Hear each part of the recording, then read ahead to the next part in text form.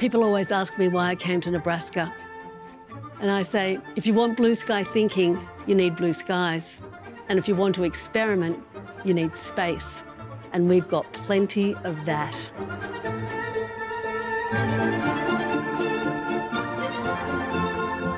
I was working in Sydney when the University of Nebraska reached out to me.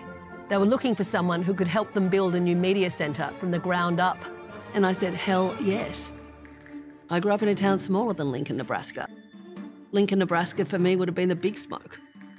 I don't drive to this day because I didn't want to spend my hard-earned money on driving lessons. I wanted to spend it on a plane ticket because that was a way I could afford to get out.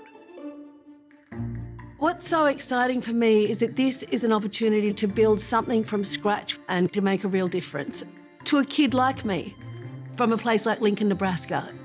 The Johnny Carson Centre for Emerging Media Arts is a place of innovation, of next-generation storytelling. It's a place where we recruit the wizards of the world to experiment, to tell their own stories.